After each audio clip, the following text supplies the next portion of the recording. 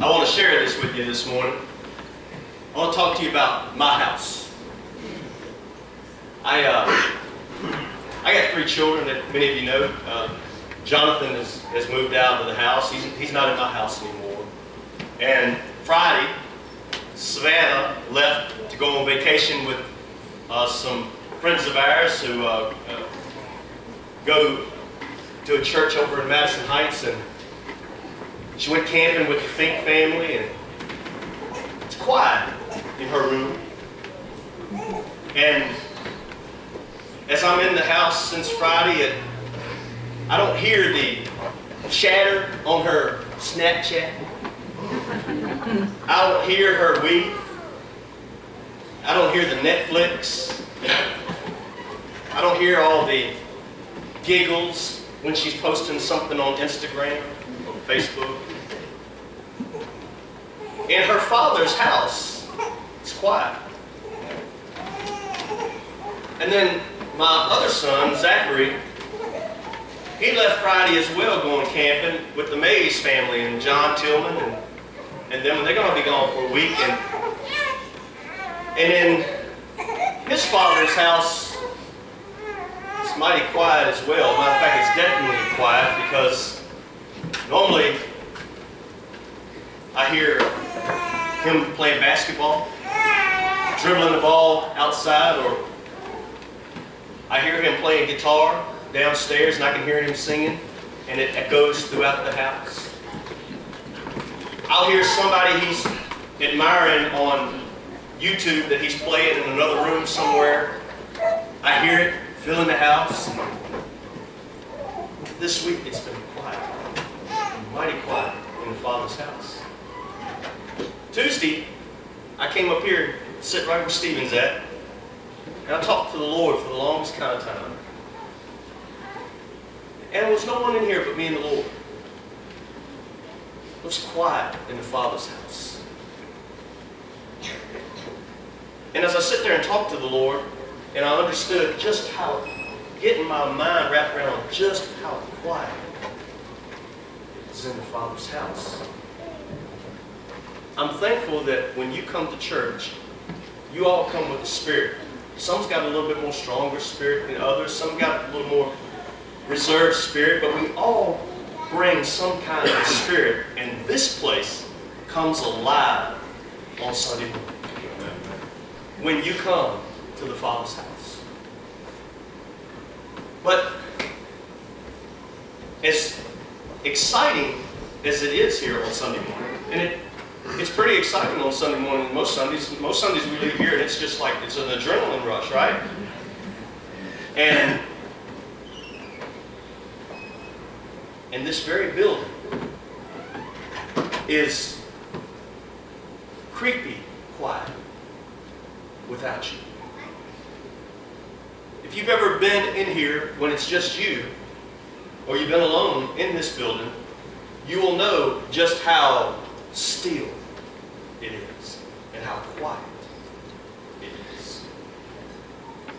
My children who are not in my house this week, to go from having 3 children in your house to having no children in your house, it's quiet. It's quiet.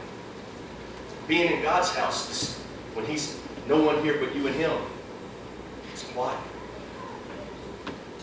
I want to look at what the Bible says about God's house. If you got your Bibles, I want you to turn with me to Revelation 4. Once you get there, would you stand with me as we read God's Word this morning? I want you to listen carefully because there's a lot to be said about the Father's house.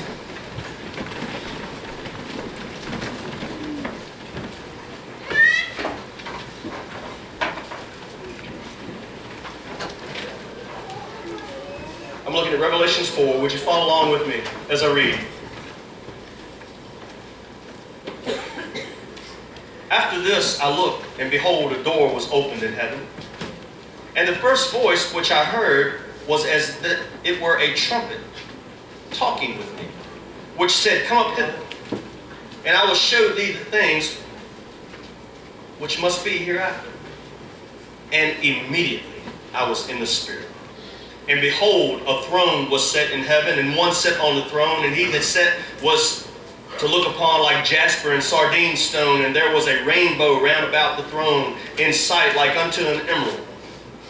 And round about the throne were 24 seats, and upon the seats I saw 24 elders clothed in white raiment. And they had on their heads crowns of gold. And out of the throne proceeded lightnings and thunderings and voices, and there were 7 lamps of fire burning through the throne, burning before the throne, which were the 7 spirits of God. And before the throne there was a sea of glass like unto crystal. And in the midst of the throne and round about the throne were 4 beasts full of eyes before and behind. And the 4 beasts was like a lion. And the first beast was like a lion, and the second beast like a calf, and the third beast like a face of a man, and the 4th beast was like a flying eagle. And the 4 beasts had each of them 6 wings about him. They were full of eyes within, and they rest not day and night, saying, Holy, holy, holy, Lord God Almighty, which was and is to come. And when those beasts give glory and honor and thanks to him that sat on the throne, who liveth forever and ever, the 24 elders fall down before him that sat on the throne, and worshipped him that liveth forever and ever, and cast their crowns before the throne, saying, Thou art worthy, O Lord, to receive glory and honor and power. For thou hast created all things, and for thy pleasure they are and were created. Continue on through chapter 5. Look down at verse 11 for me, please. And I beheld, and I heard the voice of many angels round about the throne, and the beast, and the elders, and the number of them was 10,000 times 10,000, and thousands of thousands, saying with a loud voice, Worthy is the Lamb that was slain to receive power, and riches, and wisdom, and strength, and honor, and glory, and blessing, and every creature which is in heaven, and on the earth, and under the earth, and such as are in the sea, and all that are in them, heard I saying, Blessing, and honor, and glory, and power be unto him that sitteth upon the throne, and unto the Lamb forever and ever. And the 4 beasts said, Amen. And the 24 elders fell down and worshipped him that liveth forever and ever. Father, this morning, we are so grateful that your house is being prepared for us at this time. And Lord, that even right now, there's worship in heaven. And Father, we thank you so much that you loved us enough to die for us, that we can come into your house here today, Lord, to worship you in spirit and truth. Move in our hearts right now, Father. Help us to see what you'd have us to see. Help us to know what you'd have us to know. And God, help us to line up behind your word. In the precious name of Jesus, we pray and give thanks. Amen. Amen. Amen. Listen, you may be seated. Let me tell you a few things that's happening in heaven. There's going to be singing in heaven. You think we've had some singing here? There ain't no singing like it's going to be in heaven. It's going to be a joyous time in heaven. My kids. Kids can go down. Feel up to it. Go ahead. If you want to stay, that's fine too. Listen, if you are thinking that we've had some great singing here at Rock Pike, that is nothing. That is absolutely nothing compared to singing that is going to be coming when we get to heaven. Amen. You think people sound good here. This is nothing compared to what the heavenly choir is going to sound like. You think we're skillful in how we play instruments here. It's nothing compared to what it's going to be like when we get in the Father's house. That's right. Amen. Let me tell you something else that's going to be happening in the Father's house. There's going to be worship in the Father's house. We come in sometimes and we want to make sure everything's right to suit this man. But when we get to the Father's house, it's all to be about the Father, and there's going to be some worship. There's going to be some praise. There's going to be some honor, and there's going to be glory given to the King of Kings and the Lord of Lords, because he is worthy to be praised. Now, with that being said, there are a few things that is not going to be in heaven. Listen closely. There's a few things that's not going to be in heaven. One, there ain't going to be no more heartbreak in heaven. You ain't going to have to worry about your heart being broken. If your heart's been broken, you ain't going to have to worry about it. You know why? The Bible says, I'll wipe away all tears. Yeah. You don't have to worry about it. God is going to mend a broken heart. We ain't going to have to worry about leaning on alcohol or drugs or any other kind of dependency to mend that broken heart, God is going to wipe away all tears, and based on the authority of His Word, there will be no broken hearts in heaven. Amen. Let me tell you another thing that ain't going to be in heaven. Sin ain't going to be in heaven. Sin ain't going to be in heaven. The Bible says the homosexuality disgusts God. That ain't going to be in heaven. But it don't stop there. The Bible says the adulterer ain't going to be in heaven. The fornicator, those having sex outside of marriage, ain't going to be in heaven. Ain't going to be no sin in heaven. Ain't going to be no pride in heaven. There ain't going to be no lust in heaven. There ain't going to be no liar in heaven. There ain't going to be no cheater in heaven. If you lie to improve your own circumstances, heaven, the Father's house, won't design for you. It wasn't constructed with you in mind. Why? Because it's the Father's house. And the Father says, if you want a room in my mansion, if you want a room in my house, then you've got to play by my rules. That's right. Right. The Father's house is going to be lacking one more thing. And that is anyone who don't want to be there. If you don't want to be in the Father's house, guess what? It wasn't built for you.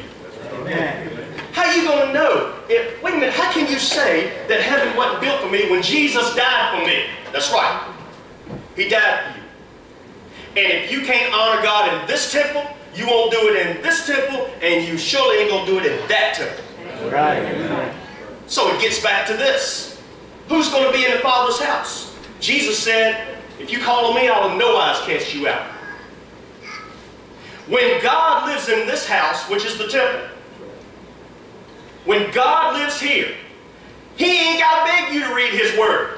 He ain't got to beg you to obey His Word. All right. And He ain't got to ask you to come in and worship Him. You will want to read His Word, you will want to pray, and you will want to come in and worship Him.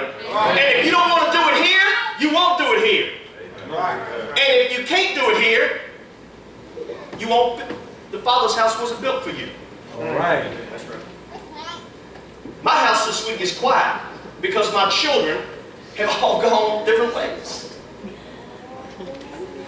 When we get to the Father's house, we ain't got to worry about leaving the Father's presence. He says, I will dwell in the house of the Lord forever.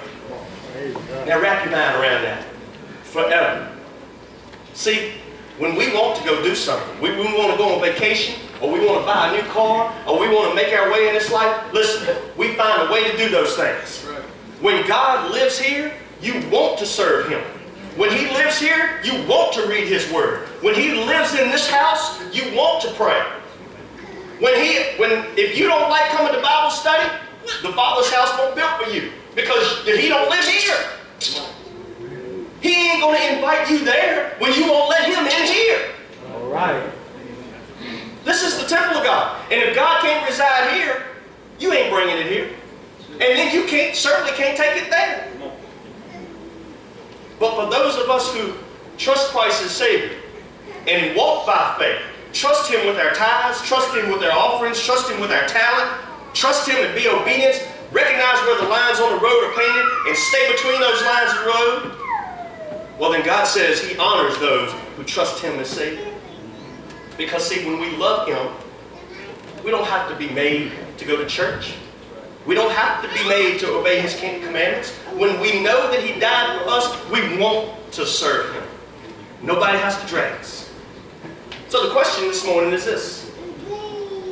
Does God live here in this temple? Because if God doesn't reside in this house, you won't come into this house ready to serve Him. And if you can't come in this house ready to serve Him, God didn't prepare heaven for you. The question for you this morning is what's going on in this house? As for me and my house, we serve the Lord. Let's pray.